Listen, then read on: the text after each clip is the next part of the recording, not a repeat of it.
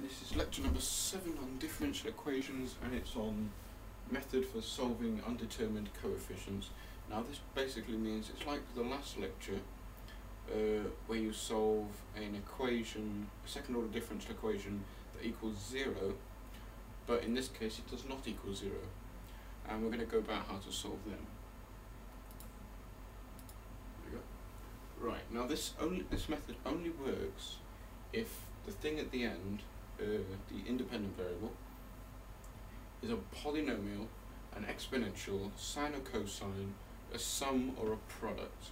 So anything like this, we're happy to solve. Well, as long as it isn't this altogether, but we can solve it. So x to the 5 plus x squared, e to the 4x minus cosine 4x plus 1 minus x e to the 2x sine x, we can do that. But we can't do anything like this, which is a division, and it's a tan. We don't like tans, we can't do them. So x over e to the x plus 1 plus tan x, we can't do that. Right, now the method is to first of all guess a solution. I hate guessing, but that's the method. So we guess something that is close to that of Rx. Say Rx was sine x. We could guess alpha sine x as our solution. And next, if that doesn't work, if you end up with something that, if you get like 0 equals 0, if you end up with something like that, then choose a different one. So all you do is use the same one that you chose. So we used alpha sine x, and we times that by x. So alpha x sine x we would use. And then you solve it homogeneously, which is just the same way that we did it last lecture. I don't know what that was called. What was that called?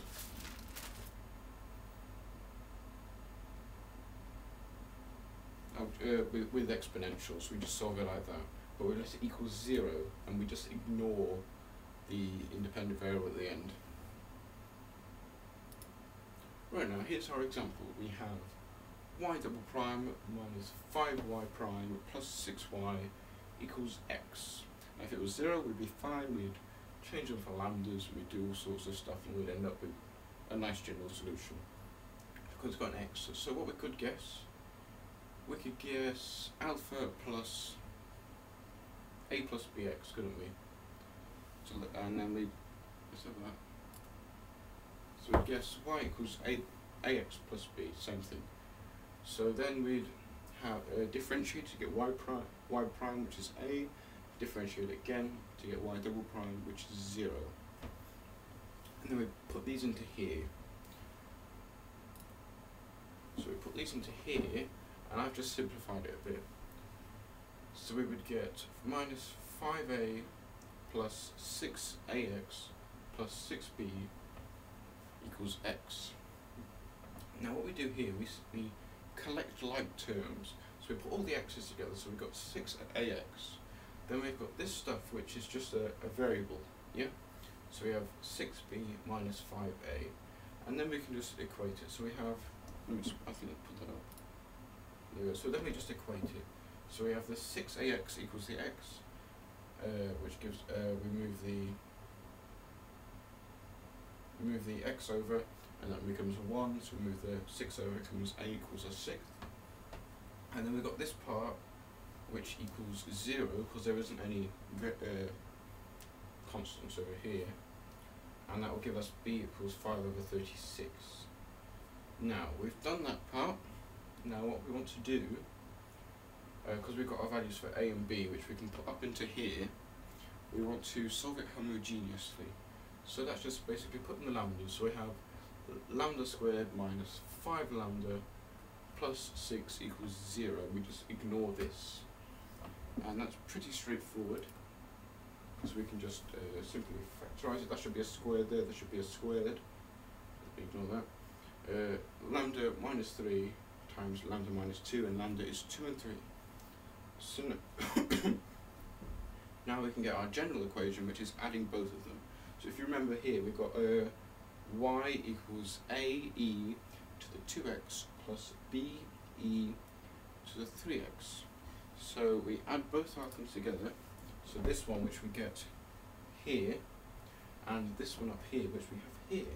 So we have y, the general solution is y equals a sixth x plus 5 over 36 plus a e to the 2x plus b e to the 3x, and that is our solution. Do we have another example? We have another example as well. This is the same equation, but it's equal to e to the 2x. So we could get something like alpha e to the 2x, a e to the 2x. I couldn't find alpha on the keyboard. So we differentiate it and get y prime equals 2a e to the 2x, and then we differentiate it again to get y double prime is 4a e to the 2x. Then we substitute these into here, which will give us 4a e to the 2x minus 10a e to the 2x plus 6a e to the 2x equals e to the 2x. We can cancel the e to the 2x's, they cancel out, then we're left with 4a minus 10a plus 6a equals 1, because e to the 2x divided by e to the 2x is 1 over here.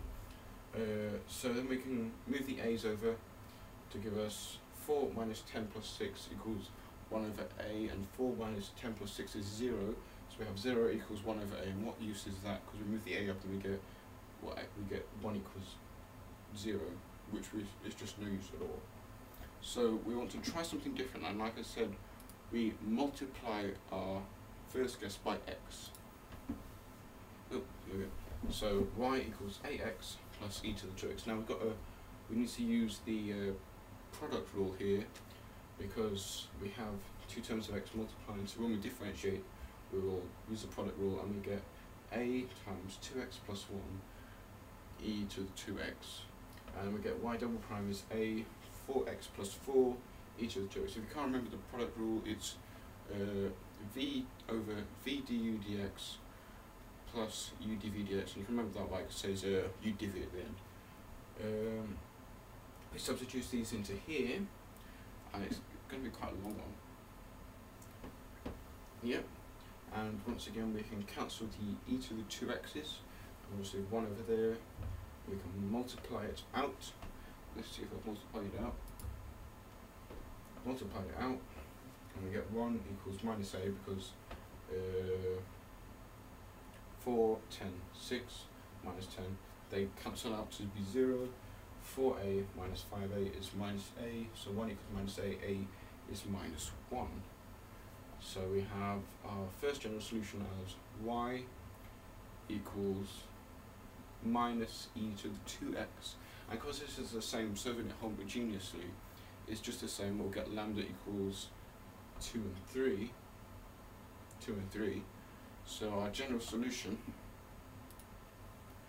is y equals minus x e to the 2x, which is from here, because we've got a is minus 1, plus a e to the 2x plus b e to the 3x. Now you can simplify this a bit more and change this here, so it could be a minus x e to the 2x plus b e to the 3x if you wanted. But that's it.